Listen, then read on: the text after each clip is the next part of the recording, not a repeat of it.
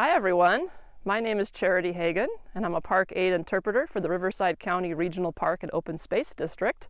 And I'm here today at the beautiful Santa Rosa Plateau Ecological Reserve in Murrieta to help you all learn about a very unique wetland called a vernal pool. This talk will last around 20 minutes, so if you need to get a drink of water or stand up and take a quick stretch break, feel free to go ahead as I get started. So yes, we are here at a wetland called the vernal pool. And if you look behind me where this boardwalk is, you can see this field of dried brown grass. Doesn't look very wet, does it? Well, that's because this is called a seasonal wetland. So this is wet part of the year, but this is October. This is the dry season here on the Santa Rosa Plateau. We haven't had any rain in months. And so that's why this wetland has dried up, because this is our dry season. Now, vernal pools need three things to form. Now, we see here behind me the boardwalk right here, but look on the edge of the boardwalk, you can kind of see the edge of the vernal pool right there next to this field of dried brown grass. A vernal pool needs three items to form. First, it needs a non-porous soil. Now, up here on the Santa Rosa Plateau, where our vernal pool is located, is actually an ancient lava flow. Now, this lava flow did not come from a volcano. It came from a crack in the earth, and it formed the basalt mesa that we're standing on today. So basalt is made of lava rock, and I have here an example right here. So here's a lava rock. You can see it has the holes in it. That's kind of indicative of lava rock. So the lava rock, or the basalt mesa, the soil is very non-porous, which means water does not flow through the soil very easily. The soil actually soaks up the water kind of all out like a sponge. So the water is going to soak into the ground, and that's what's going to form the vernal pool. So it needs a non-porous soil. It also needs a shallow depression, and if you look behind me at the boardwalk right here, you can kind of see the edge of the vernal pool right over there. You can kind of get an idea of the shallow depression that is up here on this mesa. And vernal pools also need winter rains to form. Now it's October, it's the dry season right now. Hopefully in a couple months, when winter comes here to the Santa Rosa Plateau, we'll start getting winter rains to fill up the vernal pools. Now the vernal pool, to start forming, actually needs about 5 inches of steady rain.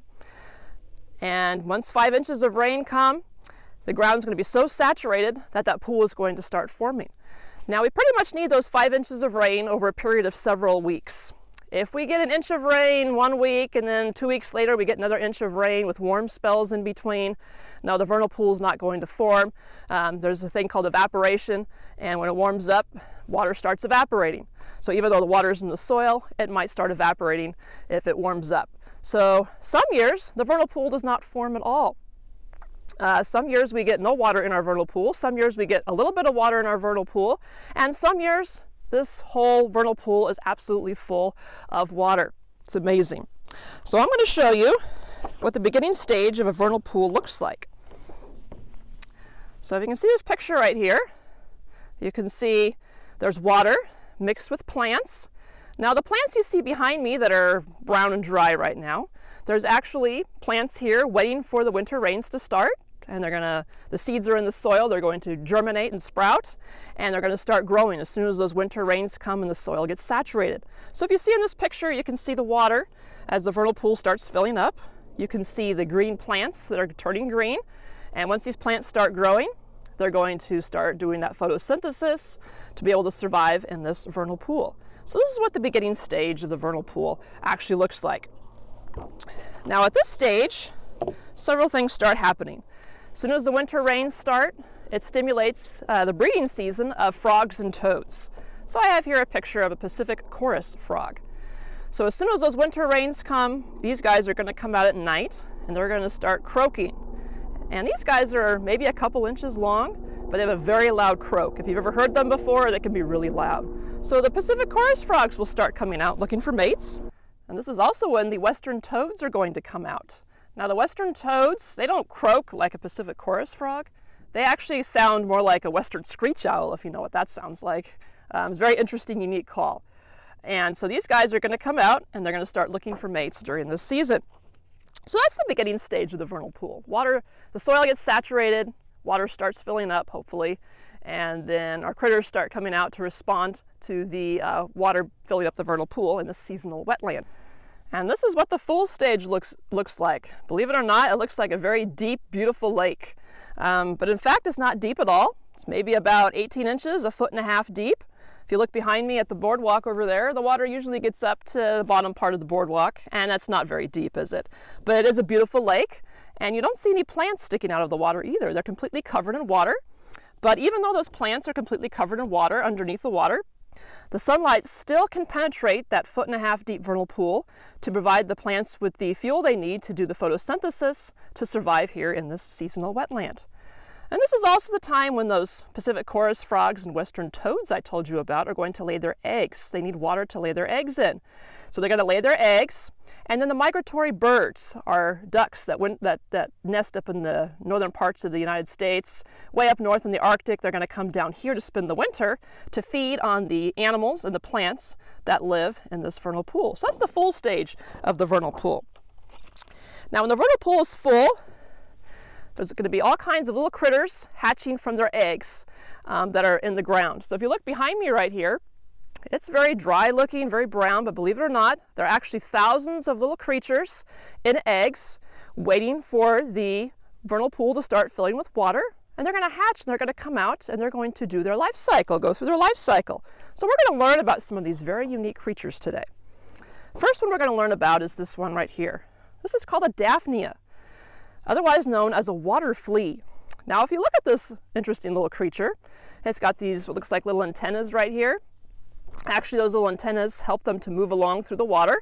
So they kind of look like a flea. They move like a flea, but they're not a flea. These guys are little crustaceans that live in our vernal pools. So they're going to use these little antennas, actually, to filter feed. They're filter feeders. They're going to feed on the microorganisms that are present in the vernal pool. They'll also feed a little bit on the algae that's going to start growing in the vernal pool as well.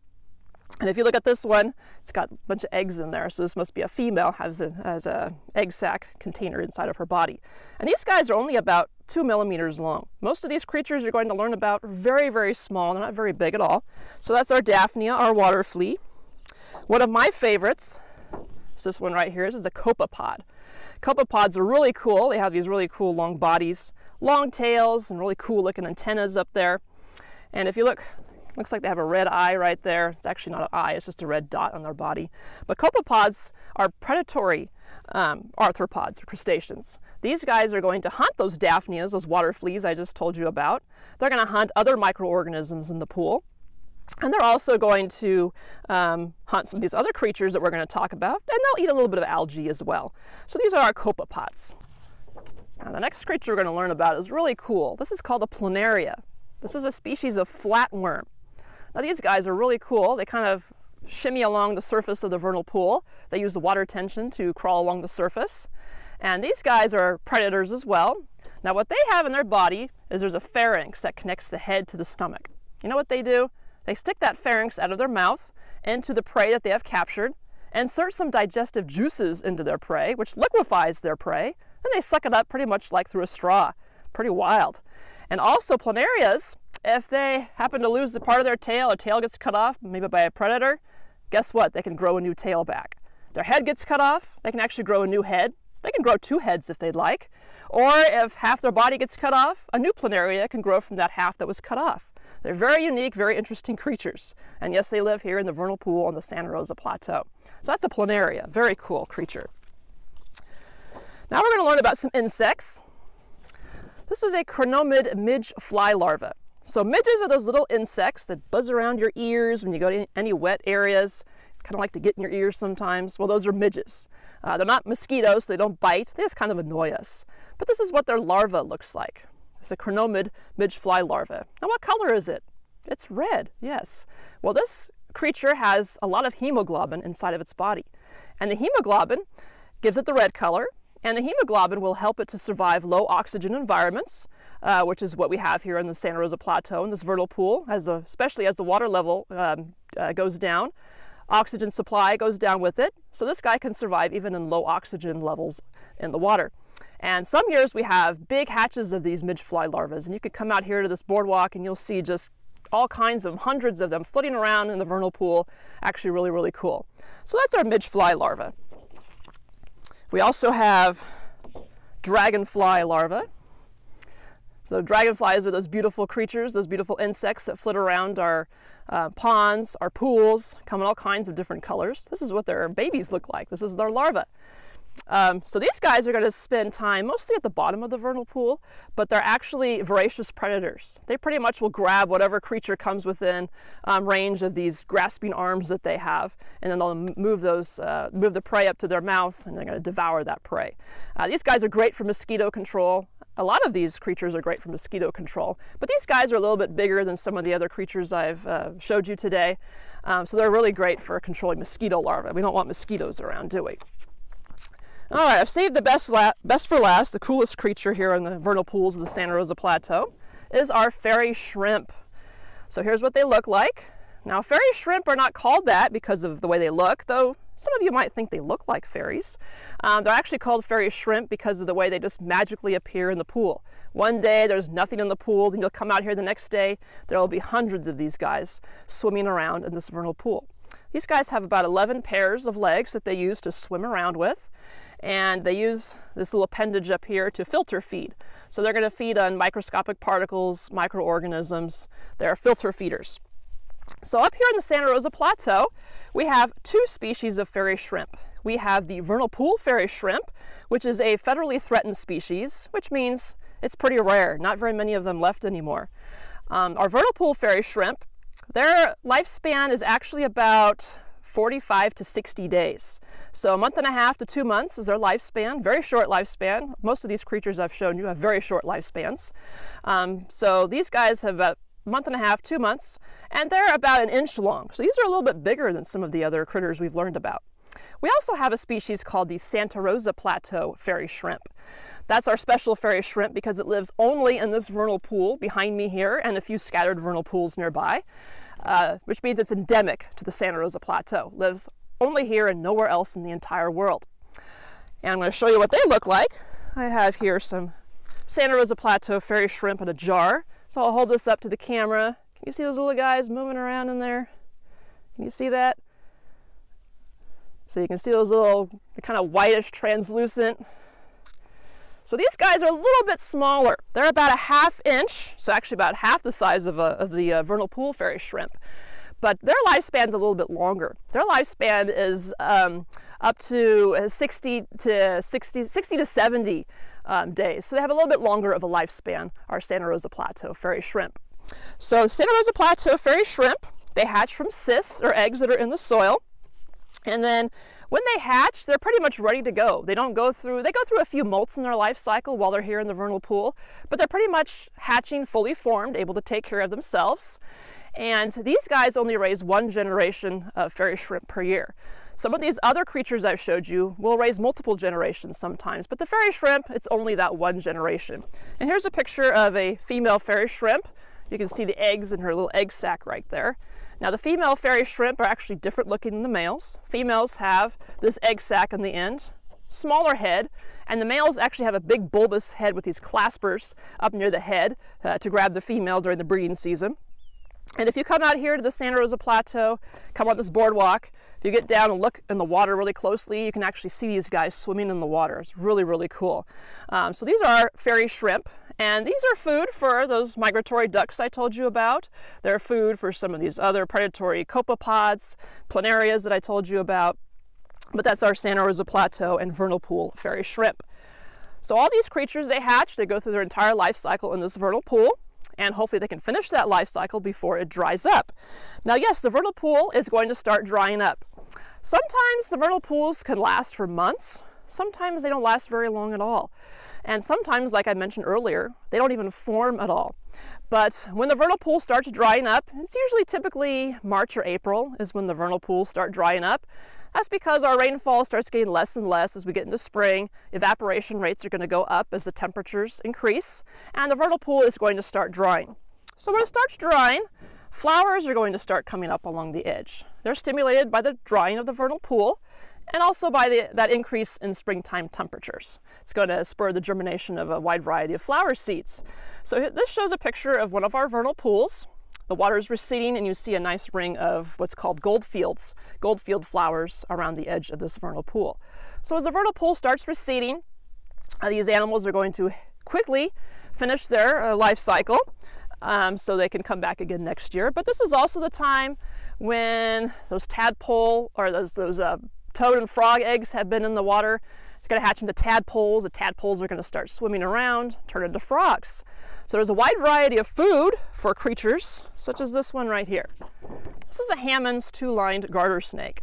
So these guys are going to come out probably March or April when the water level's a bit lower, and they're going to go hunt for those tadpoles that are out here at the vernal pool. And some years we have all kinds of baby frogs and toads hopping around in the springtime. This last spring was phenomenal. We had so many frog and toads hopping around up here. It was absolutely amazing.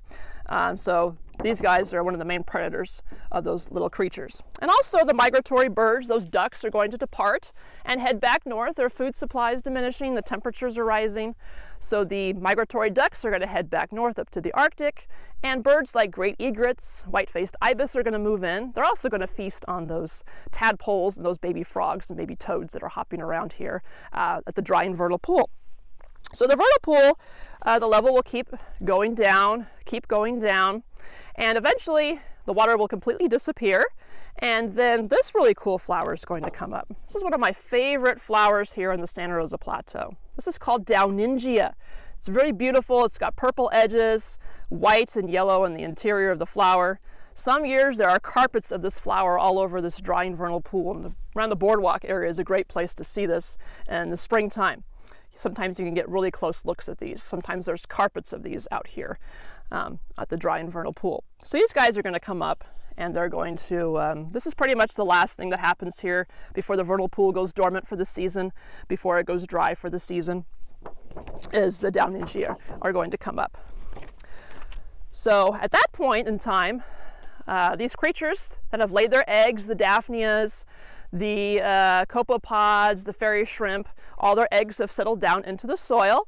And actually, there are thousands upon thousands of these eggs currently in the soil right here. Now, these eggs can survive a very long time without hatching. Some scientists did a study, and they found some copapod eggs. Somehow they tested them to be 300 years old. They put those eggs in water, and guess what? They hatched. So these eggs are actually glorified embryos. These embryos inside these eggs have everything they need to survive a very long time. And if they have to, they can go dormant, and they can wait for those winter rains. This is California. Winter rains can be fickle. Some years we get abundant winter rain. Some years we get no winter rain. And the years we don't get winter rain, those cysts are just going to sit in the soil, they're going to wait in the soil, and they're going to wait for the rains to come, saturate the soil, and start filling it with water. Now, when these eggs do hatch, only about 3% of those eggs are going to hatch. Now, if you're a creature that lives in a vernal pool that fills up and dries, sometimes pretty rapidly, sometimes within a matter of weeks to several months, you need to finish your life cycle pretty quickly. But you're not going to want all your eggs to hatch, are you? Because sometimes the vernal pool fills up and it dries again 2 weeks later. And if all of your eggs have hatched and that vernal pool has dried up, well, guess what? Your entire population is going to go extinct. And you don't want that to happen, do you? So that's why only about 3% of all of these eggs or cysts of these species are going to hatch here at the vernal pool. So I hope you've enjoyed learning about vernal pools today. We've learned what causes vernal pools to form. We've learned they need non-porous soils. We've learned they need winter rains. We've learned they need a nice shallow depression, like upon this basalt mesa here on the Santa Rosa Plateau. We've learned about some pretty cool and unique creatures that survive and even thrive in this seasonal wetland. And we've learned about the cycles of the seasonal wetland, its filling and its drying cycles. So I hope you've enjoyed learning about all this today. Now, if you'd like to come visit the Santa Rosa Plateau, the boardwalk area is currently closed, but hopefully will open soon. And you can come out if we have abundant winter rains, and you can see these creatures for yourself. You can come out on this very boardwalk that you see behind me right here. Come down, you can sit at the edge of this boardwalk and stare in the water, and hopefully you'll see some of these really cool and very unique creatures that live here on the Santa Rosa Plateau. So on behalf of the Santa Rosa Plateau and the Riverside County Park and Open Space District, I hope you've enjoyed learning about seasonal wetlands called vernal pools. And we look forward to seeing you here on the Santa Rosa Plateau. Bye-bye.